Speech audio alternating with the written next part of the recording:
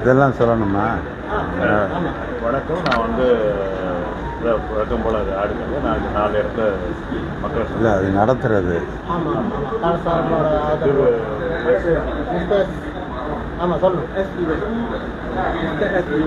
எஸ்ஜீவன் இப்போ 2 பிரச்சனை எஸ்ஜீவன் பட்டிமன்றம் என்ன சொல்லுங்க. கடைசியில் வந்து காரசாரம் கிளைப்பாட்டுக்கு வந்து ஆதரவு தந்ததுக்கு ரொம்ப நன்றி. லாஸ்ட்டாக சொல்லுங்கள்.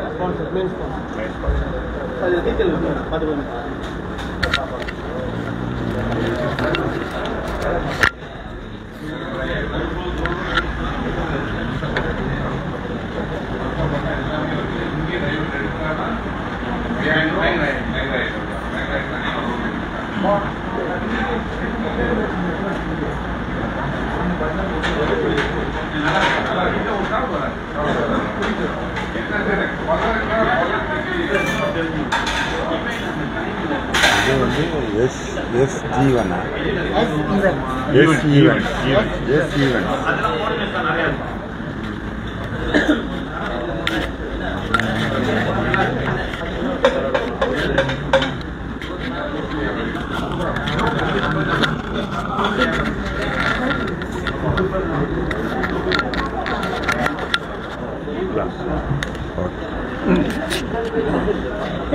ஸ்டார்ட் பண்ணலாங்களா?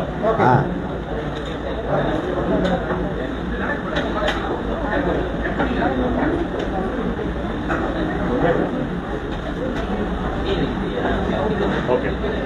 எல்லாருக்கும் வணக்கம். எஸ் ஈவென்ட்ஸ் ஆதரவில் பல ஆண்டுகளுக்கு பிறகு மலேசிய மக்களை சந்திக்கிறதுக்கு நான் எங்கள் பட்டிமன்ற குழுவோடு வந்திருக்கேன். மிகப்பெரிய ஒரு நீண்ட இடைவெளிக்கு பிறகு மக்களை பார்க்க வந்திருக்கேன்.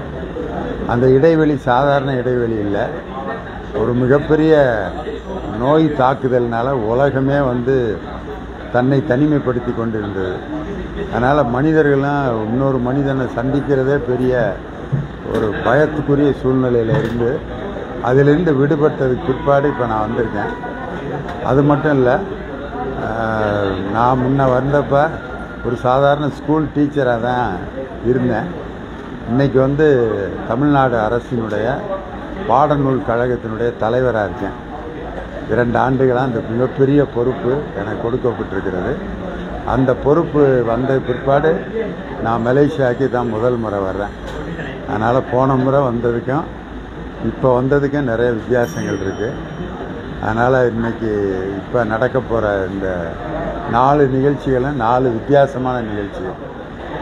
அதாவது 28ஆம் தேதி ஜோகூர் பார்லையும், 29 கேஎல்லையும், 30 வந்து ஈப்போலையும், 1ஆம் தேதி மே 1ஆம் தேதி பெனாங்லையும். ஆனால் 4 நிகழ்ச்சிகளை எஸ் ஈவெண்ட்ஸ் வந்து சிறப்பாக அரேஞ்ச் பண்ணி உங்களையெல்லாம் சந்திக்கிறதுக்கு ஏற்பாடு செய்திருக்காங்க. அதனால் இந்த நிகழ்ச்சி வந்து உங்களுக்கு ரொம்ப முற்றிலும் ஒரு மாறுபட்ட நிகழ்ச்சியாக இருக்குது. ஏற்கனவே நாங்கள் வந்து பார்த்ததுக்கும் இப்போக்கி நிறைய வித்தியாசம் இருக்குது. ஒரு காலத்தில் ஒரு பட்டிமன்றத்தை கேட்கணும் அப்படின்னு சொன்னால் என்னுடைய ஒளிநாடா வாங்கணும் அல்லது சிடியில் கடையில் தேடி போய் வாங்க வேண்டியிருக்கு. வாங்கி தான் போட்டு பார்க்கணும். ஆனால் இப்போ அப்படி இல்லை. நான் வந்து சென்னையில் ஏதாவது ஒரு மேடையில் நான் பேசிகிட்டு இருந்தால் கூட அந்த மேடை பேச்சு உலகம் முழுவதும் ஒளிபரப்பாயிருது உடனே. அதனால் இந்த சமூக வலைதளம் வந்து பிற்பாடு எல்லாரும் ஒரு நிகழ்ச்சியை கேட்குறதுங்கிறது ரொம்ப எளிதாகிடுச்சு. அதனால் இப்போ என்ன ஆயிடுச்சுனாக்க, கூட்டமாக இருந்து மக்கள் மகிழ்ச்சியாக சிரிக்கிறது, சந்தோஷப்படுறது இப்போ குறைஞ்சி போச்சு. எல்லோரும் கையில் மொபைல் ஃபோனை வச்சுக்கிட்டு அது கூட தனியாக சிரிச்சுக்கிட்டு இருக்காங்க, அது கூட பேசிகிட்டு இருக்கிறாங்க. தனியாக சிரிக்கிறதுங்கிறது ரொம்ப ஆபத்தான விஷயம் அது. அதனால் அந்த மொபைல் ஃபோனுக்கு முன்னாடி ஒரு மனுஷன் தனியாக சிரிக்கிறத பார்க்கும்போது இது தொடர்ந்துக்கிட்டே போச்சுன்னா என்ன ஆகும்னா, எல்லாருமே கடைசியாக மென்டல் ஹாஸ்பிட்டலில் தான் படுத்து கிடப்போம். இந்த கூட்டமாக இருந்து ரசிப்பது, சிரிப்பது, மகிழ்வதுங்கிறது உலகத்துக்கே தமிழன் கற்றுக் கொடுத்த ஒரு மிகப்பெரிய ஒரு நாகரீகம், பண்பாடு. கூட்டமாக இருந்து மகிழ்வது, ரசிப்பது. திருவிழா அப்படிங்கிறது நம்ம தமிழர்கள் உலகத்துக்கு கற்றுக் கொடுத்த ஒரு மிகப்பெரிய ஒரு வரம் அது. அது மாதிரி இப்போ நடக்க போகிறது வந்து ஏதோ ஒரு பட்டிமன்ற நிகழ்ச்சி மேடையில் நடக்க போகுது, நீங்கள்லாம் அதை கேட்டுட்டு போகிற மாதிரி இல்லை. இது ஒரு திருவிழா தான், தமிழர் திருவிழா அது. அதனால் தமிழ் பண்பாட்டை, தமிழ் கலாச்சாரத்தை விட்டு இன்றைக்கி நம்ம தமிழ் சமுதாயம் விலகி போயிட்டுருக்கு. மீண்டும் அந்த தமிழ் அமைப்பு, அந்த தமிழ் பண்பாட்டுக்கு, கலாச்சாரத்துக்கு நம்ம எதிர்கால சமுதாயத்தை கூட்டிகிட்டு வர வேண்டியது. திருவள்ளுவர்னால் யாருன்னு கேட்குற நிலைமைக்கு இன்றைக்கி வந்துட்டாங்க நம்ம ஆள். இவர் தாண்டா திருவள்ளுவர்னு அவரை காமிச்சு, அவர் சொன்ன ஒரு திருக்குறளை சொல்லி இப்படி இல்லாமல் சொல்லியிருக்காரு அப்படின்னு கேட்குற அளவுக்கு திருவள்ளுவரே மறந்து போகிற ஒரு சூழ்நிலை வந்திருக்கிறதுனால அதையெல்லாம் நினைவுபடுத்தி நம்ம தமிழ் பண்பாட்டினுடைய அடையாளங்கள், தமிழர்களுடைய பெருமைகள், தமிழ் மொழியினுடைய சிறப்பு, இதெல்லாம் வந்து தெரிஞ்சுக்கிட்டு அதே நேரத்தில் நீங்கள் சந்தோஷமாகவும் இருக்கணும். அதனால் இந்த நிகழ்ச்சியினுடைய நோக்கமே பழைய தமிழ் பண்பாடு மாறாமல் கூட்டமாக இருந்து மகிழ்ச்சியை அனுபவிப்பது, கூட்டமாக இருந்து ரசிப்பது, சிரிப்பது. அது வந்து ஒரு மிகப்பெரிய உடலுக்கும் மனதுக்கும் ஒரு பெரிய உற்சாகத்தை கொடுக்கும். தனியாக ஒரு நிகழ்ச்சியை பார்த்து நம்மளாக கைதட்டி சிரிக்கிறதுக்கும், மக்களோடு உட்காந்து ரசித்து அவங்க சிரிக்கிறத பார்த்து நம்மளும் மகிழ்ச்சி அடைகிறது ஒரு பெரிய உடலுக்கு வந்து அது ஒரு டானிக் மாதிரி. அதனால தான் ஒரு பொது இடத்துல நான் வந்து உங்களையெல்லாம் சந்திக்கிறது வந்து எனக்கு ரொம்ப ஆசையான ஒரு விஷயம். இதே வந்து ஆன்லைனில் கூட நான் நடத்தியிருக்கலாம். சென்னையில் நான் உட்காந்துக்கிட்டு ஒரு 4 பேரையும் உட்கார வச்சு பேசி மலேசியா ஈவெண்ட் நடத்தும் காணொளி பட்டிமன்றம் அப்படி நடத்தியிருக்கலாம். அது வந்து கண்டிப்பாக ஒரு உயிரில்லாத பொம்மையை வச்சு ஒரு குழந்தை விளாண்டு எப்படி சந்தோஷப்படுதோ அது மாதிரி தான் இருக்கணும். பெத்த தாயினுடைய மடியில் உட்காந்து அந்த தாய்கிட்ட கொஞ்சி பேசி விளையாடுறது அது ஒரு தனி சுகம். அந்த உணர்வை உங்களுக்கு கொடுக்கணுன்னு தான் நேரடியாக இன்றைக்கி நான் வந்திருக்கேன். அதனால் இந்த நிகழ்ச்சி வந்து இப்போ நாங்கள் எடுத்திருக்கிற தலைப்புகள் வேணால் உங்களுக்கு எங்கேயோ கேட்ட தலைப்புகள் மாதிரி தெரியும். ஆனால் நாங்கள் பேச போகிறது எல்லாமே புதிதாக இன்றைக்கி மக்கள் என்ன சூழ்நிலையில் வாழ்ந்துட்டு இருக்காங்க, நம்ம எதிர்காலம் எப்படி இருக்கணும் அப்படிங்கிற ஒரு சிந்தனையை தூண்டுற மாதிரியான ஒரு நிகழ்ச்சியாக தான் இது அமையும். இந்த 4 நிகழ்ச்சிகளும் வெற்றிகரமாக நடக்கிறதுக்கு மிகப்பெரிய ஆதரவும் அனுசரணையும் வழங்கியது காரசாரம் அப்படிங்கிற ஒரு உணவகம்.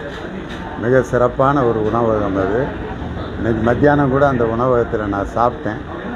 உண்மையிலேயே நம்ம கிராமங்களில் போய் நம்ம உறவினர்களோடு உட்காந்து ஒரு கெடா விருந்து, கோழி அடித்து ஒரு மண்பானையில் சமைச்சு குழம்பு வச்சு இலையில் வச்சு சாப்பிட்டா என்ன சுகமாக இருக்குமோ அந்த சுகத்தை நாங்கள் வந்து காரசாரம் ஹோட்டலில் அனுபவித்தோம். அதனால் அப்படிப்பட்ட ஒரு நல்ல உணவகம் இந்த நிகழ்ச்சிக்கு ஆதரவு கொடுத்துருக்கிறது ஒரு மிகப்பெரிய மகிழ்ச்சி. வணக்கம் ஐயா. அநேகன் இணைய ஊடகம் பேசுகிறாங்க. ஒரு அதாவது நீங்கள் வந்து இப்போ பல நிகழ்ச்சிகள் இதுக்கு வந்து நீங்கள் மலேசியா நடத்தி நடிகை மன்னன் ஒரு பேரை கழிச்சுக்கோங்க. ஸோ அது ரொம்ப சந்தோஷம். ஒரு நகைச்சுவை என்பது எப்படி இருக்கணும் அது கொஞ்சம் சொல்லுங்கள்.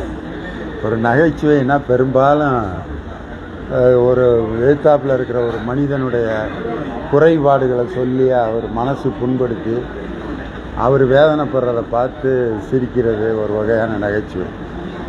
ஒருவர் வந்து முகத்தை வெவ்வேறு மாதிரி வச்சு அந்த மாதிரி காமிச்சு அது ஒரு வகையான நகைச்சுவை. தன்னையே கேவலப்படுத்திக்கிட்டு மேடையில் பேசுவாங்க, அது ஒரு வகையான நகைச்சுவை. பல விதத்தில் நகைச்சுவை ஏற்படுத்தலாம். ஒரு வாழைத்தோலில் ஒருத்தர் ரோட்டில் வலிக்கு விழுந்தால் கூட அதுக்கு பேர் நகைச்சுவைன்னு சொல்லுவோம். அதனால் நகைச்சுவைங்கிறது எப்படி இருக்கணும் அப்படின்னு சொன்னால் மனதும் உடலும் சேர்ந்து சிரிக்கணும். அதுதான் உண்மையான நகைச்சுவை. இன்றைக்கி பார்த்தீங்கன்னா சென்னையில் லாஃபிங் தெரப்பி அப்படின்ற ஒரு ட்ரீட்மெண்ட்டுன்ற பேரில் காலையில் சென்னை மெரினா பீச்சில் ஒரு 50 பேர் சுற்றி உக்காந்துக்கிட்டு 1 2 3 லாஃப் அப்படின்னா ஸ்டாப் அப்படின்னா நிறுத்திடுறாங்க. இந்த சிரிப்புனால 5 பைசாவுக்கு உடலுக்கும் பிரயோஜனம் இல்லை, மனசுக்கும் பிரயோஜனம் இல்லை. ஏதோ உடம்புல இருக்க காற்று வேணால் வெளியேறுமே ஒழிய மனது எந்த விதத்திலையும் புத்துணர்ச்சியே அடையாது. ஆனால் ஒரு சாதாரண ஒரு என்எஸ் கிருஷ்ணனுடைய நகைச்சுவையவோ அல்லது ஒரு டிஎஸ் பாலையாவோட நகைச்சுவையோ மேடையில் நான் பேசும் பொழுது சொன்னோன்னா மக்கள் அதை ரசிக்கும் பொழுது அந்த நகைச்சுவை வந்து உடலையும் மனதையும் புத்துணர்ச்சி உண்டாக்கும். அதனால் அந்த மாதிரி உண்டாக்குறதுக்கு பேர் தான் உண்மையான நகைச்சுவை.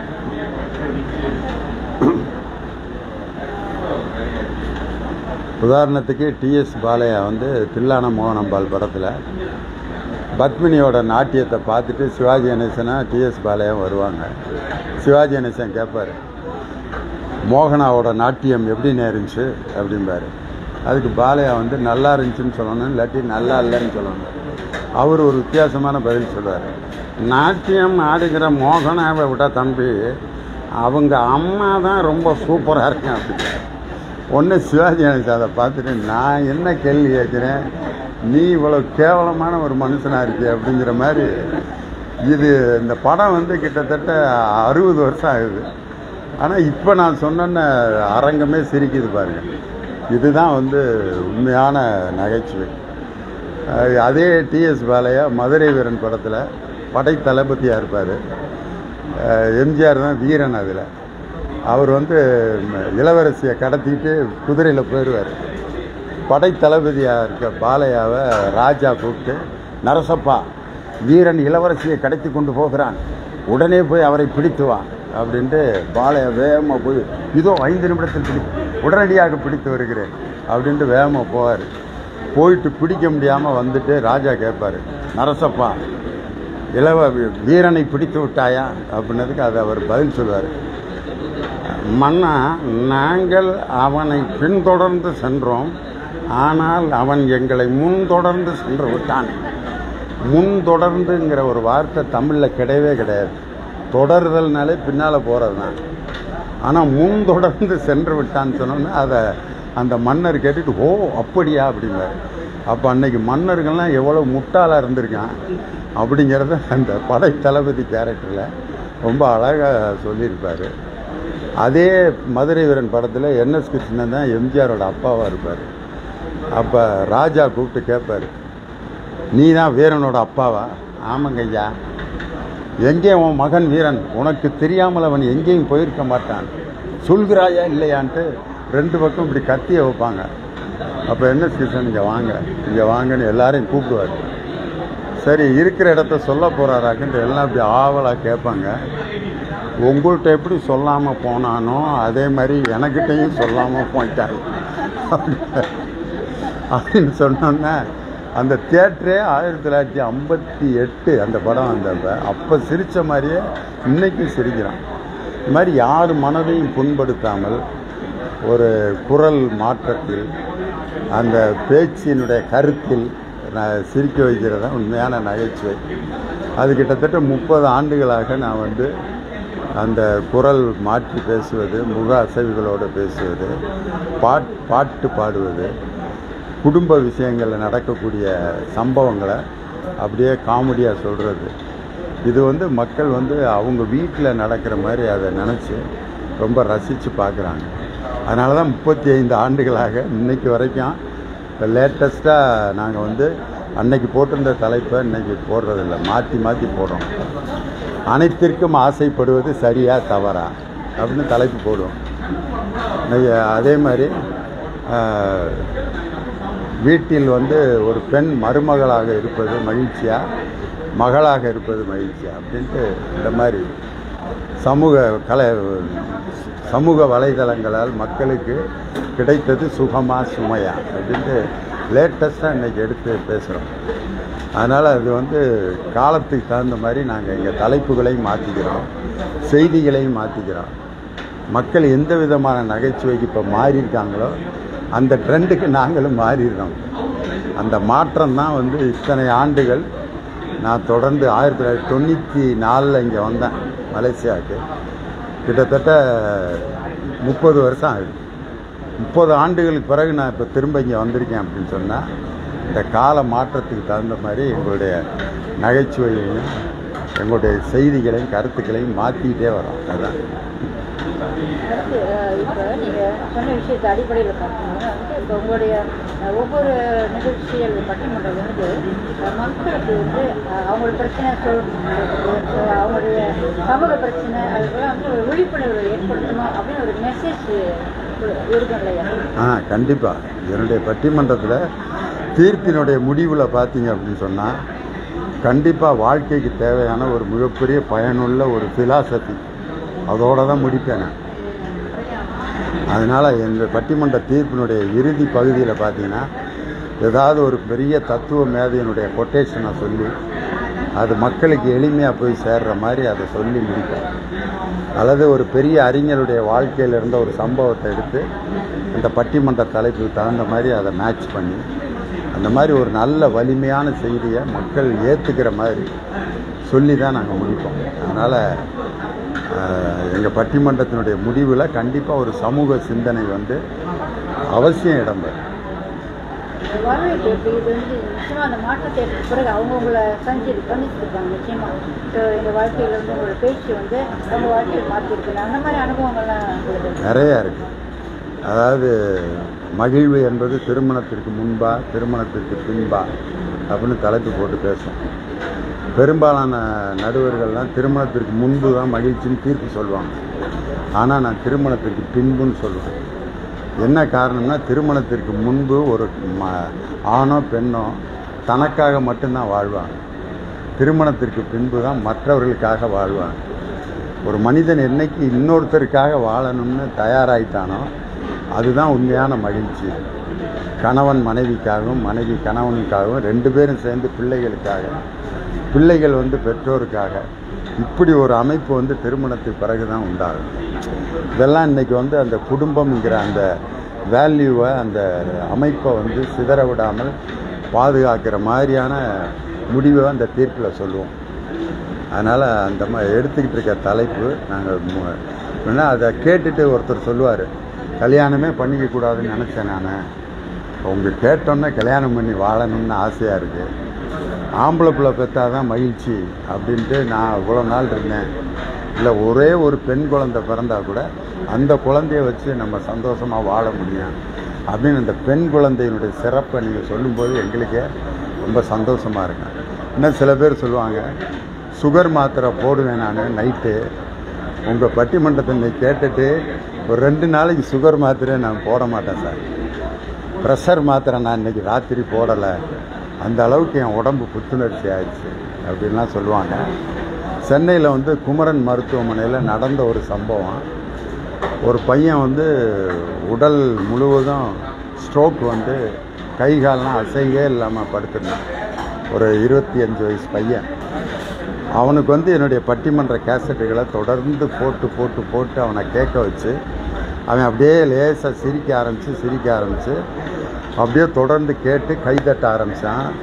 அப்புறம் அவனே அந்த டேப் ரெக்கார்டரை ஆன் பண்ணி அவனே வந்து அந்த மொபைல் ஃபோனை ஆன் பண்ணி என்னுடைய யூடியூப் நிகழ்ச்சியை ஆன் பண்ணி கேட்க ஆரம்பித்து அதையே திரும்பி போடுங்கன்னு அவங்க அம்மாட்ட கூப்பிட்டு பேச ஆரம்பித்து இப்படியே கிராஜுவலாக வந்து அவன் திரும்ப பழைய நார்மலுக்கு வந்துட்டான்.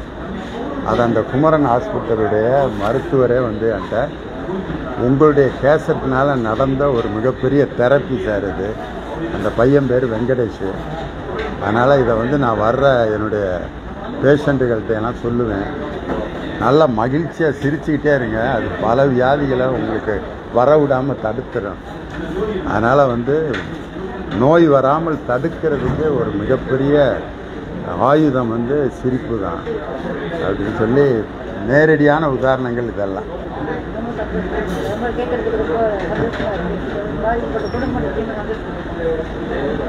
அடுத்தபடியாக மலேசியாவில் நீங்கள் நடந்து போடுற அந்த நிகழ்ச்சி வந்து எந்த வயதினர் கவரும்னு நீங்கள் எதிர்பார்க்குறீங்க?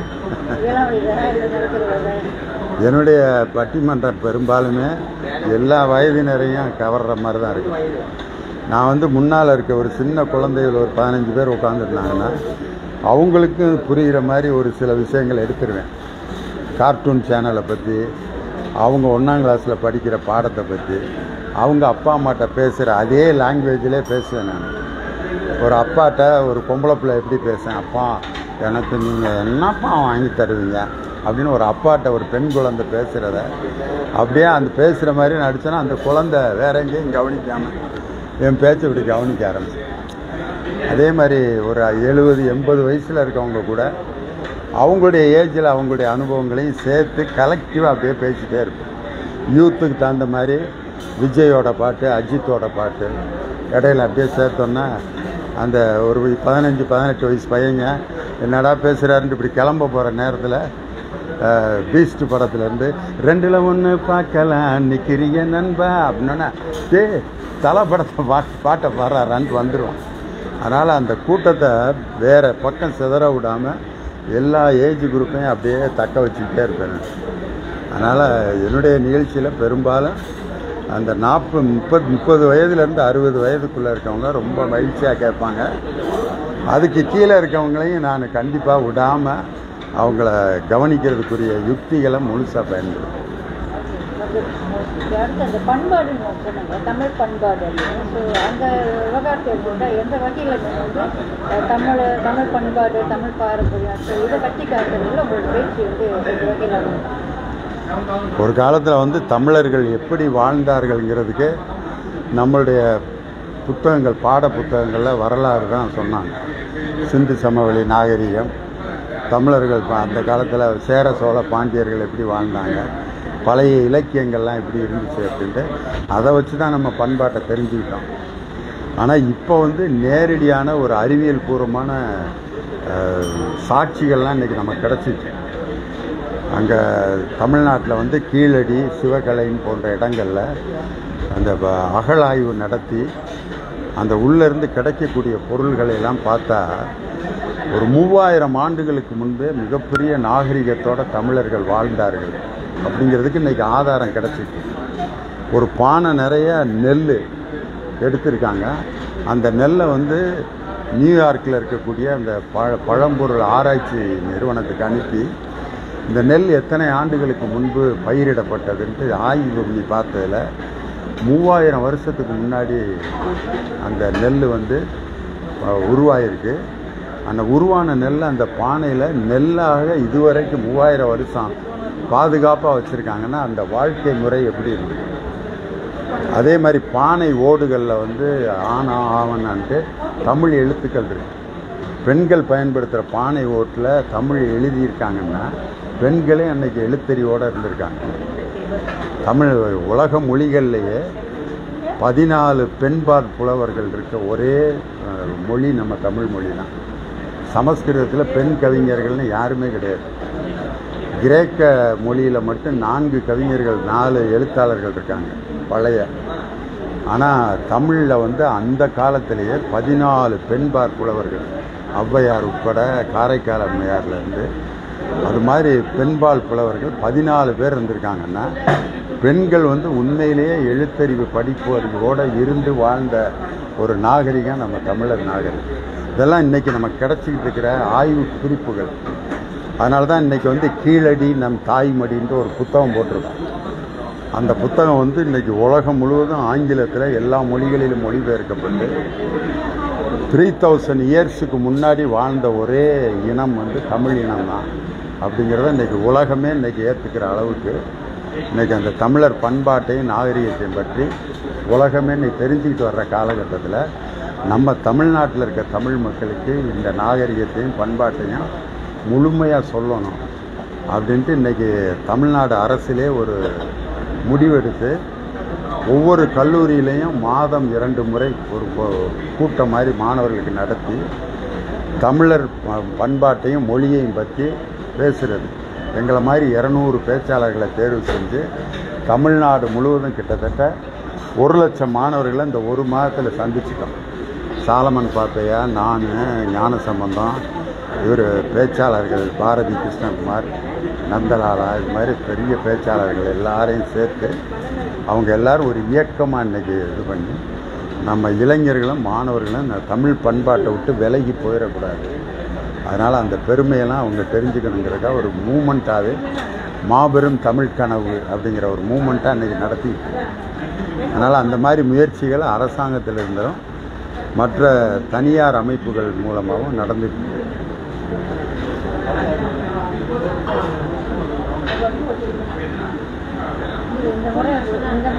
நீண்ட இடைவெளிக்கு பிறகு வந்திருக்கீங்க. இந்த முறை நிகழ்ச்சி எந்த வகையில் அமையணும்னு நீங்கள் எதிர்பார்க்குறீங்க? ரொம்ப நாளைக்கு பிறகு வந்திருக்கோம் அப்படின்னு சொன்னால் ரொம்ப எனக்கும் வந்து இப்போ ரசிகர்கள் புதுசாக வந்திருப்பாங்க. நான் இதுக்கு முன்னாடி வந்து என் நிகழ்ச்சியை கேட்டவங்களும் வருவாங்க, இதுவரைக்கும் கேட்காதவங்களும் வருவாங்க.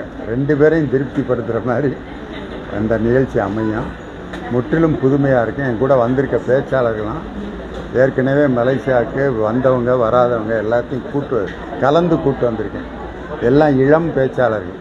கவிஞர் இனியவன், பேராசிரியர் விஜயகுமார், தணிகை வேலன், மதுரை சங்கர், இந்த 4 பேருமே எல்லாமே ஒரு 50 வயசுக்குள்ளே இருக்கவங்க.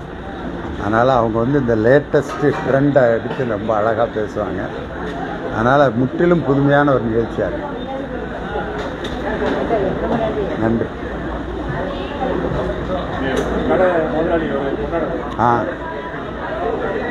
நாங்கள் கேள்விப்படலாம். அதாவது கிட்டத்தட்ட அரை நூற்றாண்டு காலம் நீங்கள் பயணிக்கிறீங்க பட்டிமன்றம். என்னைக்காவது மேடையில் ஏறும்போது பயம் இருந்திருக்காங்க? அரை நூற்றாண்டு காலமாக நீங்கள் பயணிக்கிறீங்க, ஒவ்வொரு மேடை ஏறும்போது பயப்படுறீங்களா இல்லை ரொம்ப நார்மலாக இருக்குங்க? எல்லா மேடையிலையும் போகிறதுக்கு முன்னாடி ஒரு சிறு பயம் இருக்குங்க. என்னன்னா, இதுக்கு முன்னாடி நம்ம வாங்கின பேரை இந்த மேடையில் தக்க வைக்கணும் அப்படிங்கிற ஒரு பயம் எப்பயுமே இருக்கும். அது மேடையில் ஆரம்பித்து மக்கள்லாம் சிரிக்க ஆரம்பிச்சோன்னா அந்த பயம் தெளிஞ்சிடும். ஏன்னா பயந்துக்கிட்டு பேசினான்னா ஒருத்தன் கண்டிப்பாக வெற்றிகரமான பேச்சாளராக இருக்க முடியாது. அப்படி நான் ரொம்ப பயந்த மேடை எது அப்படின்னு சொன்னால், கலைஞர் முதலமைச்சராக இருந்த சமயத்தில் செம்மொழி மாநாடு கோவையில் நடந்தது. அப்போ அவர் உட்காந்து என் நிகழ்ச்சியை கேட்குறாரு. அவ்வளோ பெரிய அறிஞர் நம்ம முன்னாடி உட்காந்து கேட்குறாரு. அப்படிங்கும்போது எனக்கு ஒரு பயம், ஒரு தயக்கம் இருந்துச்சு. ஆனால் நான் முதல்ல ஒரு நகைச்சுவை சொன்னேன்னா அவர் கத்தி சிரித்தோன்னே வெற்றி பெற்றான், சக்ஸஸ் ஆகிடுச்சு. அவரே சிரிச்சிட்டாரு, இனி நம்ம விளாண்டுடலான்னு சொல்லி. அந்த மாதிரி ஒவ்வொரு மேடையிலையும் ஒரு சிறு பயம் இருக்குது. அந்த பயம்தான் என்னை மேடையில் வெற்றி பெறச்சு. பயம் எல்லாருக்கும் இருக்கணும். பயம்னா என்ன அர்த்தம்னா, வெற்றி பெறுவதற்கு என்ன ஒரு ஆயத்தத்தில் ஒரு அந்த பயம் இருக்கணும் எல்லாருக்கும். நீங்கள் 4 ரோல் பண்ணியிருக்கீங்க. ஒன்று ஆசிரியராக இருந்திருக்கீங்க, 30 ஆண்டு காலம் ஆசிரியராக இருந்திருக்கீங்க. ஒரு 50 ஆண்டு காலம் நெருக்கத்தில் பட்டிமன்ற நடுவராக இருக்கீங்க, பட்டிமன்ற பேச்சாளராக இருக்கீங்க. தமிழ்நாடு அரசு பாடநூல் கழகத்துடைய தலைவராக இருக்கீங்க. இப்போ சமீபத்தில் நீங்கள் எழுத்தாளராக மாறியிருக்கீங்க. உங்களுடைய நூல் வந்து வளர்ந்த கதை சொல்ல வாழ தமிழ்நாட்டுடைய முதலமைச்சர் வெளியிட்டார். இதில் எந்த இடத்துல உங்களுக்கு பிடிச்சி நான் ஆசிரியராக பெருமடைகிறேன், பட்டிமன்ற நடுவரா, இயக்குனரா, இல்லை எழுத்தாளரா? ஒரு ஆசிரியர் லியோனி, பாடகர் லியோனி, பட்டிமன்ற நடுவர், பாடநூல் கழக தலைவர், இப்போ வந்து ஒரு எழுத்தாளர்.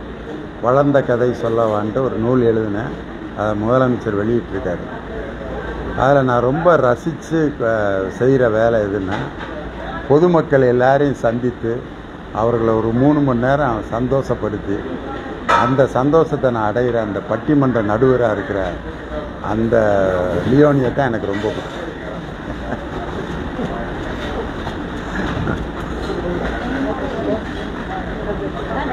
நன்றி.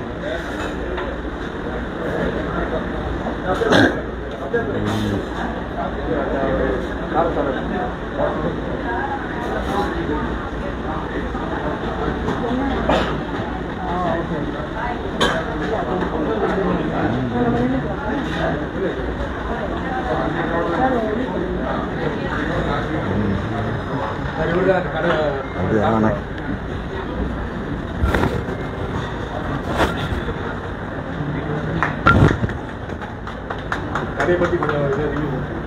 சொல்லிட்டேன்.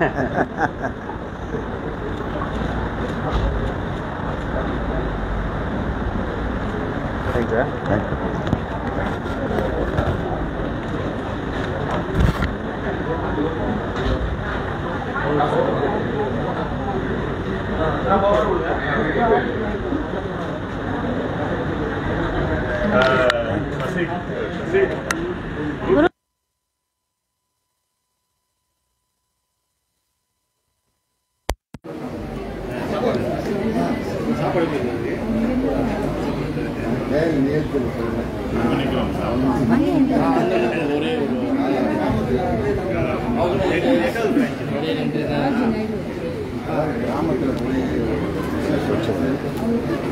நாட்டுக்கோழி எடுத்துட்டு போய் அதை அங்கேயே உரிச்சு நாட்டுக்கோழி எடுத்து அங்கேயே உரிச்சு சாப்பாடு கிராமத்து திருவிழாவுக்கு போய் சாப்பிட்ட மாதிரி அந்த அவசரத்தில் வச்ச குழம்பு அந்த இலையில சோறு போட்டு சாப்பிட்டா இன்னும் ஒரு மனம் ஒரு குரூப் போட்டோம் கார் ஹோட்டலில் போய் 10,000 ரூபா பில்லு கொடுத்து இருட்டுக்குள்ளே உட்காந்து சாப்பிட்றத விட ஏதோ ஒரு கிராமத்தில் உட்காந்து மரத்தடியில் சாப்பிட்டு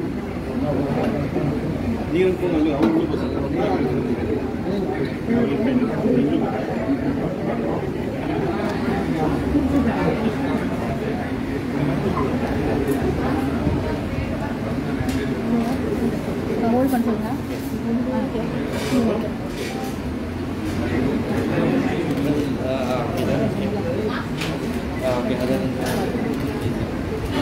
ஓகே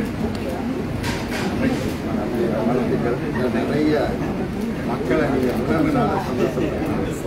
நாங்கள் பேசி மகிழ்ச்சி பரிமாறி மகிழ்ச்சி நல்லா இருக்கு.